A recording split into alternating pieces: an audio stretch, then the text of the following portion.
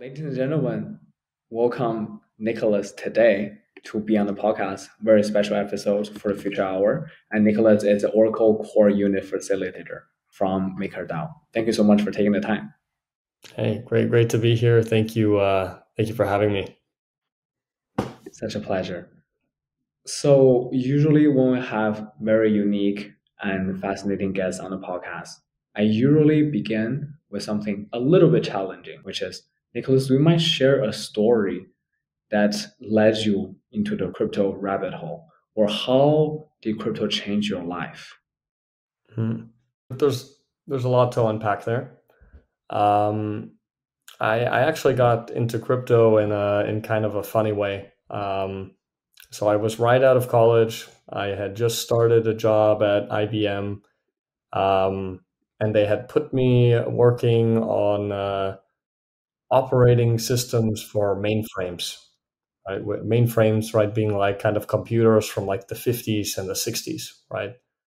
And after 2 weeks, I went to my boss and I was like, I don't want to do this. And at first, I was kind of terrified that you should not tell your boss that, right?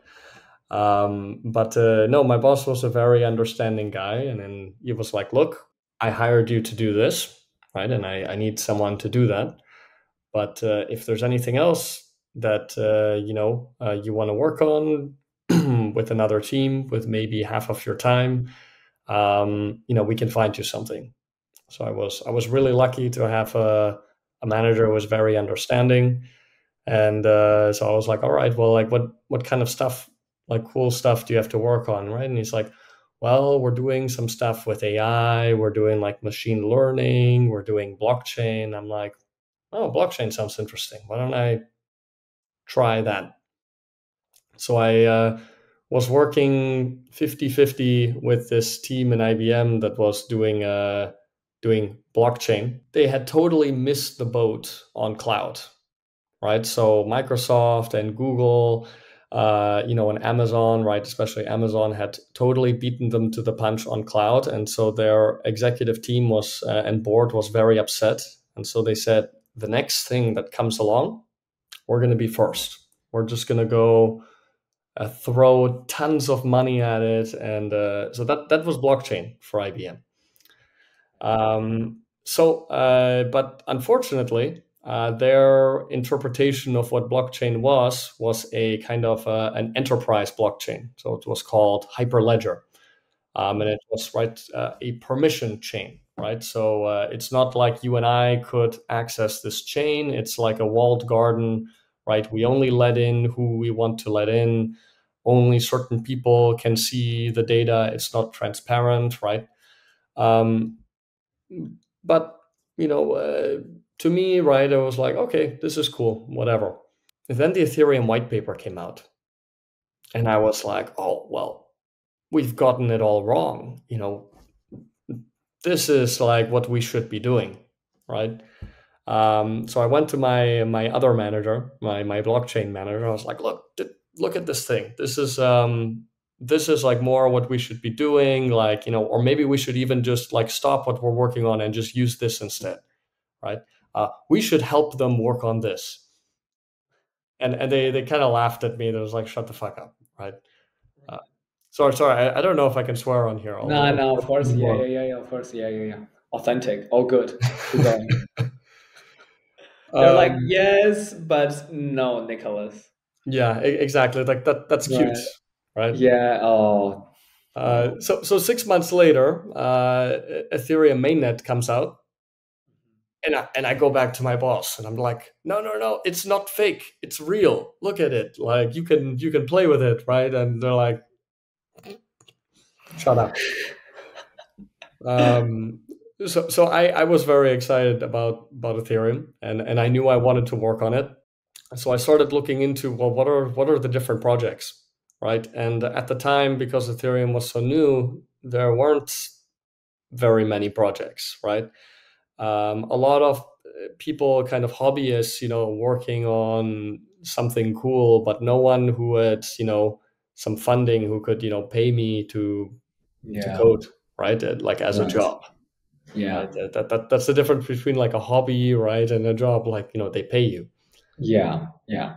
And there just weren't that many options. So there were three total projects on Ethereum. There was Digix DAO, right? So Digix, right? They were making a stable coin backed by gold, right? Redeemable for gold. There was Augur, which was a predictions market, and then there was MakerDAO. And so I tried to interview at Digix. They're like, we don't hire Americans. They were based out of I think Singapore, and they were like, we only want people in our time zone who can come into our office. I interviewed at Augur, and I didn't make the cut. And then I was like, okay, well, Maker's the last option, and I don't really understand it. Like, I know they're like making some like a stable coin that sounds really cool, but I don't really get how it works. I don't know if it makes any sense. But I went to interview there, and the guy looked at me like, interview? What do you mean interview? Like, you want to work on it? You're hired, right? And so that was an interesting experience, and now I was apparently hired on this team, and I didn't even understand what the hell this thing was that we were building.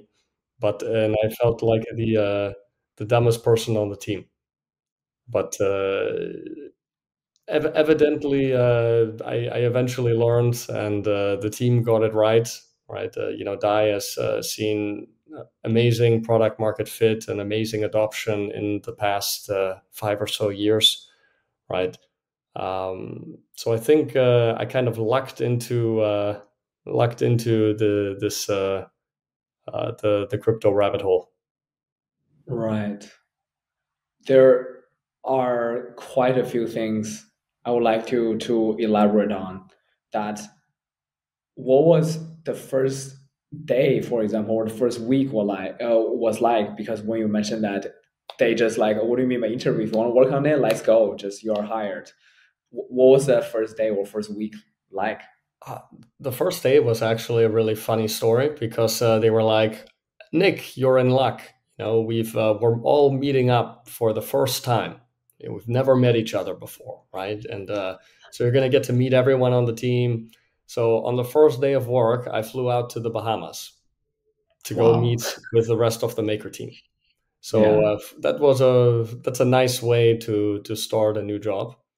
And ironically enough, right, I told you earlier, I just had my team's offsite in Curacao last week, and we had someone start their first day of work on the first day of the offsite in Curacao. So interesting parallels there. It's like coming full circle, right? And Yeah. And um, I'm looking to hire someone else later this week, and if I can finagle the starting date right. Like, I want to make their first date in DevCon in Bogota in a few weeks. oh, that would be very nice. I think there's something powerful with meeting in person and Yeah. get to know each other on a very subtle level, that maybe you'll get lunch together or go for a walk in the jungle together or go for a swim together, that you, yeah, like unpack more layer of the person than just only meeting online. Although nowadays so much of our time is spending in front of a computer Mhm. and then chatting, reach consensus in front of a computer, right? But I think that's something that's still very powerful, and maybe that's one reason we travel so much. Yeah, no, no, I agree, especially for remote teams, right? So, like most projects in the space, right, Maker doesn't have an office, right? We all work remote, from home or wherever we happen to be. And you can say that makes it the working style a little bit different, right? It's asynchronous. When you are available, maybe a team member that you need something from is not available, right? And so the working style kind of changes, right? You have to have a lot more things like documentation, right? Because you might not have a person available to give you the answer right when you need it. So you really need to go really, really heavy on documentation. So no one is kind of blocking productivity. But the other thing is something that you touched on, right? That meeting in person, you really build much more of a connection with someone, and trust in an individual, right? And a real relationship than when you're just kind of across from each other on a screen. And so for a small team, um, you run on trust, right? So trust is as useful as gold, right? In a larger corporation, right? Large corporations don't run on trust, right? They run on process. They have very formal, defined processes, and anyone that they hire, right, they just slot into the process, right? And they've created like an industrial machine for creating, code or creating products, right? In a smaller team, it's less formalized, right? And so you really want to trust, from a management perspective, you want to trust the people that you hire. Um, but from an operational perspective, you want everyone to trust each other. Absolutely. And even how we have met, that story, right? We Hmm. met kind of like super shortly, because at the time I remember you were talking with some of the folks at the event, and we're in Spaghetti in Milan, which hosted by one of our dear friend Maria. And I think I was leaving, taking a break for lunch, and but I managed to get a hold of you. I was like, Nicholas, we gotta chat. We gotta go grab wine or coffee or whatever. And I actually stayed a little bit longer after the event in Milan, and we get to have a coffee and then later some wine at a very nice restaurant, which is around that time you just moved to Milan, right? So Hmm.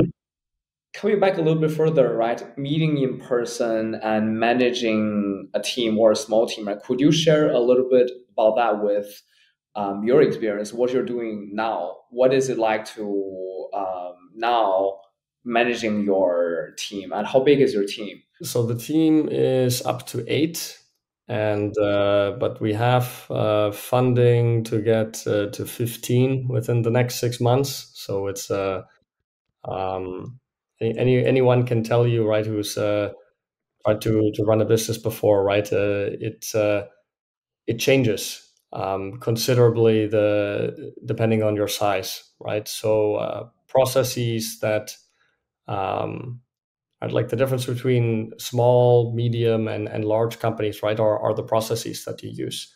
So someone coming from a big corporate, right, where you have really large scale processes, if you try to apply those to a very small startup, they're not going to work, or there's too much overhead, right? They're overbearing, and they constrict you instead of enabling you.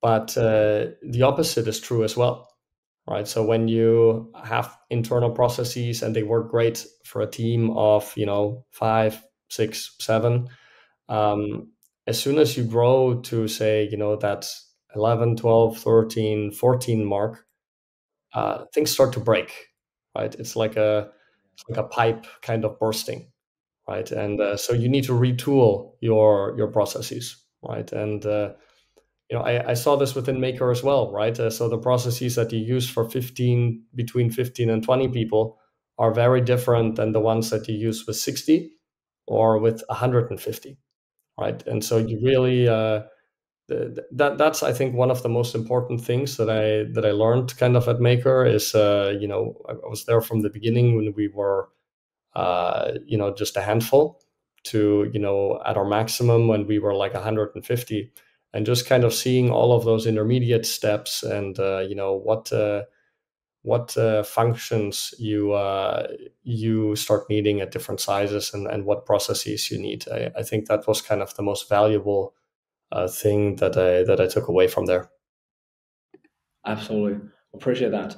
And really, we're talking about this journey that from you years ago, 5 6 years ago, the first day at MakerDAO, and now as the Oracle core unit facilitator, now you're managing your own team, the things you have learned, the lessons you have learned, which I think those are super valuable, right? Could you, again, we talk about this in person, but could you mention or explain a bit the audience that what you're working on now as the Oracle Core Unit Facilitator, what you have planned for us, Mhm. obviously the things that you can mention. Should be a little bit obvious by the name, right? The Oracle Core Unit, we tend to work on oracles, right? And I think traditionally oracles in the crypto space have been seen as something that tells you the price of something else. And while I would say that's a very useful kind of oracle, I think it is a little bit too narrow of a perspective, right? The way that I see oracles is that blockchains are like a black box, right?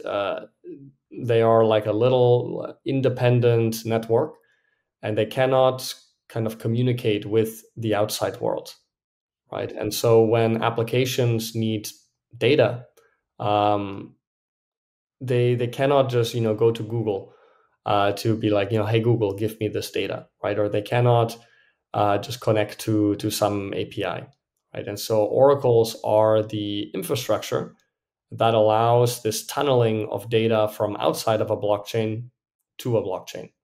And so that allows you to make applications that are that are much smarter, right? Because they can make decisions based off of external stimuli, right?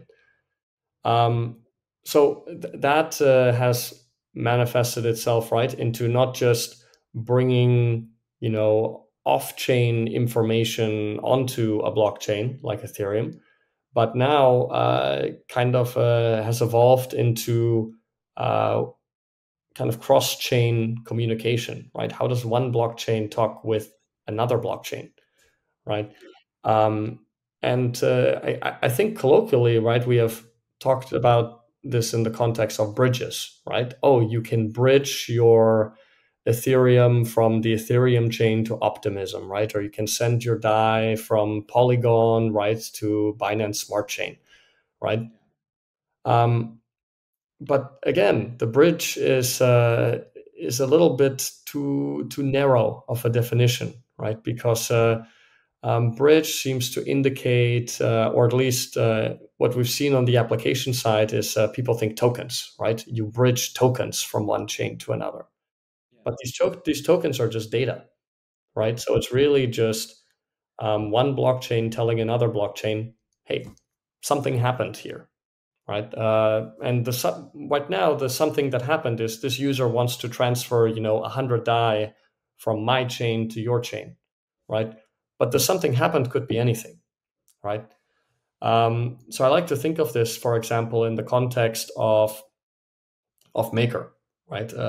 Please. What if you had a cross-chain Maker, right? You had Maker on every chain, but instead of being independent kind of systems, it's really just one big system. And what can you do when you have these systems connected with kind of cross blockchain communication is you can do a lot of things, right? So say you have a loan on Maker open on Starknet, right? But you have some DAI on Arbitrum and you would like to pay back your loan. You can just pay your DAI back on Arbitrum, right? And the cross-chain oracle will let the Starknet instance of Maker know, right, that you've paid back your loan, right? And now you can release your collateral.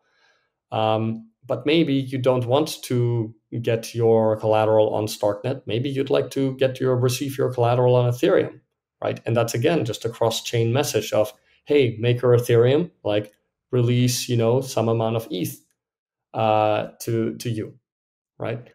Um, you can do the same thing, for example, with liquidations, right? So on Maker, if the collateral backing a loan drops in price, right, you may need to liquidate, right, because the loan might go insolvent.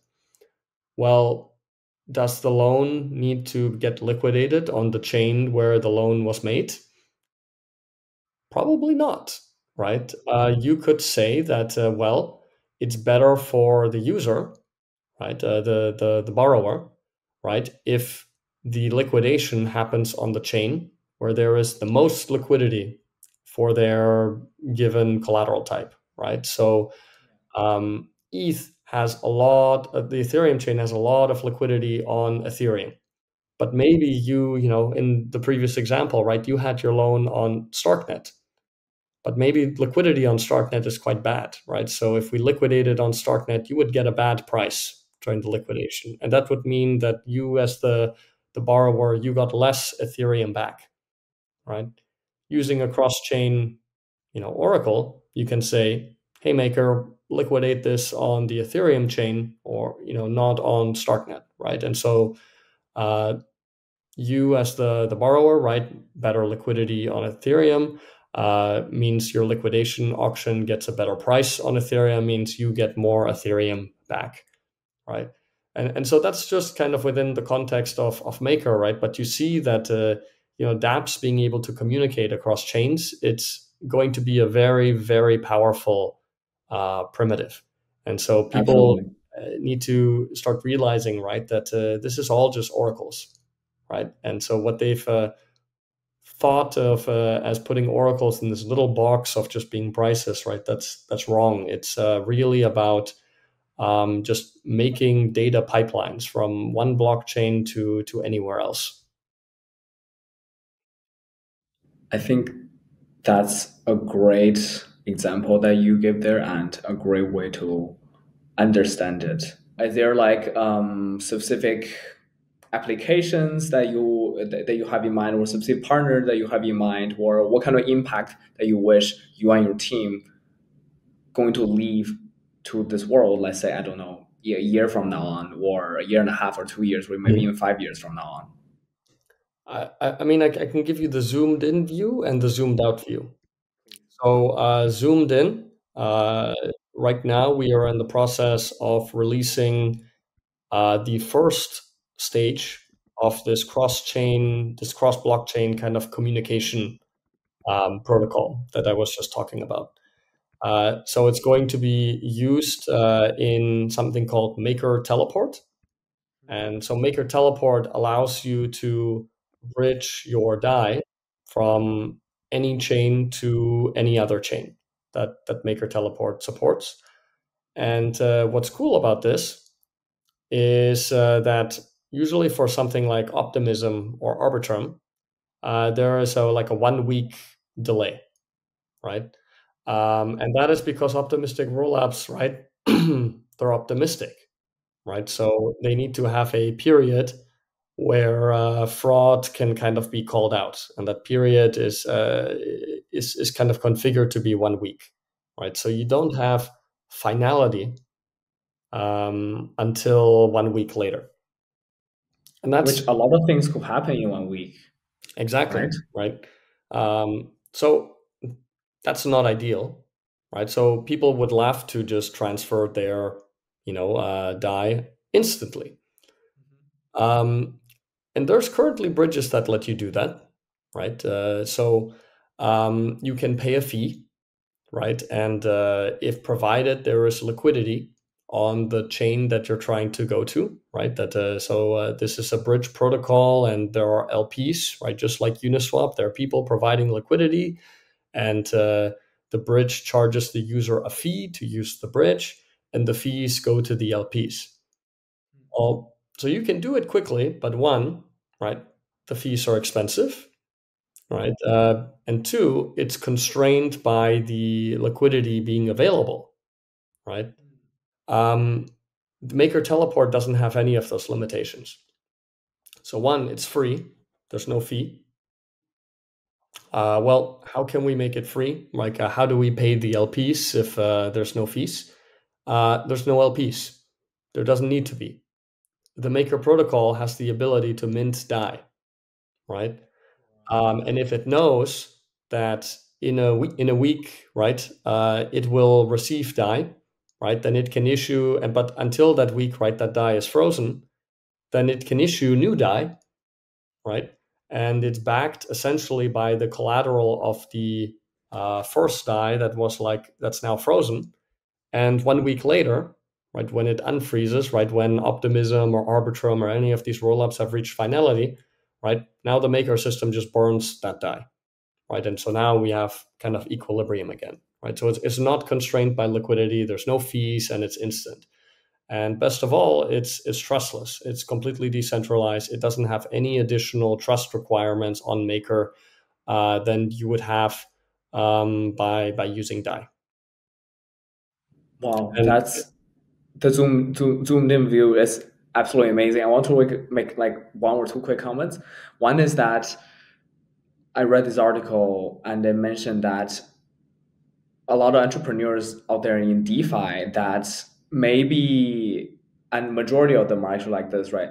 They think that they propose something that is very meaningful and is useful to the world, but a lot of time they're only proposing this solution that solve the problem that they created, Mhm. right? But there's on the other side the people that really providing that solution that's make things much more efficient, right? For example, when you're mentioning, when someone using a bridge, and obviously you got to pay the fee, and then, but in this case, that's over here with Maker Teleport, that there's no LPs, so there's not don't necessarily to be have that amount of fee to be paid towards that over there, right? So that's one thing, and another thing is that kind of curious, how did you and your team, or you guys like even like have came up with the thought about like putting the things in place, because it just sounds like you guys put a lot of time and a lot of thought into this, right? I'm wondering if there's like an epiphany kind of moment that happened then that you guys like, oh, this is it, we gotta work on this, or it come from month of discussion, years of discussion, and there's some wrote and reviewed for you guys naturally, you know? So I would say Maker is probably more on the very slow side of doing anything, right? So I think during Cryptomania, you see some teams iterating extremely quickly, right? And new innovations here and new innovations there, and experimenting, and that's I think one way to do it. I think it benefits projects that are kind of at the beginning of their story, right? When they're still trying to make a name for themselves and trying to get traction and trying to get users and attention.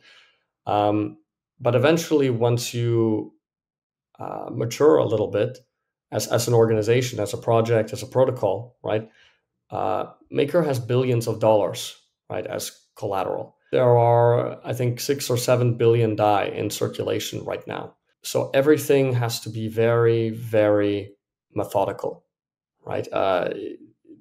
It's not right. Everything. It's like kind of like building a spaceship. Building a spaceship versus building like a mobile phone app. If you have a bug in your mobile phone app crashes, right? No big deal. The user just opens up the app again, it's fine.